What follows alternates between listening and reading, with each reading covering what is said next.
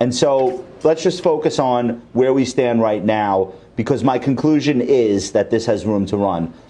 And we completely agree with you, Josh. And let me show you why using the proof that we have here in Rocket Scooter.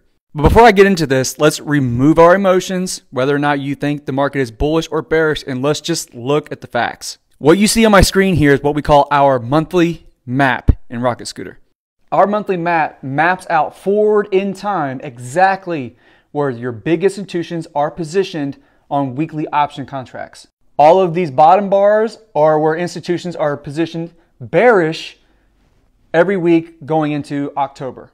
And all of these top zones right here are where institutions are bullish heading into October. And you can see that that is a pretty stark drop, and bears are fleeing their bearish positions, and they cannot do so any faster. You can also see the bull zones are going down. Now you would think that this is bearish, but it's actually the opposite. It's actually bullish. This is telling us that institutions are more comfortable with buying shares of the SPY at a lower price. That is as bullish as it gets. So you have bears weakening and bulls strengthening. That is very, very bullish all the way through October. Not only that, but you see how the zones get tighter and tighter through October? That's telling us that volatility is going to get crushed even more than it is now. Join Rocket Scooter.